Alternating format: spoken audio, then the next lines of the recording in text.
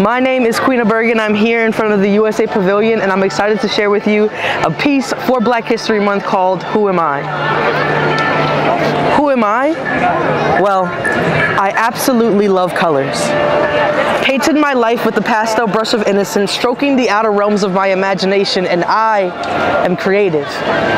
I can depict the reflections of insanity, coded with pure intelligence. I can imagine words as colors, where my days are filled with green and my nights are purple. Like the stars pasted on the universe, my soul is yellow. Like the music notes composed in my fingertips, my evenings are red. Like the power I see in your eyes, and my mornings are the color black.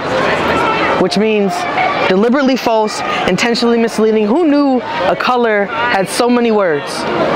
A picture has a million, and my face, black and stained, has a billion insults crafted by the man that molded the mask of assimilation placed on my shoulders. So who am I? I am black. The mahogany melted on branches as my feet hung at its roots. The galaxy resides in my follicles, and the colors of the rainbow splash against the universe and landed in my pigmentation. I am black. Like the soil rich to fertilize.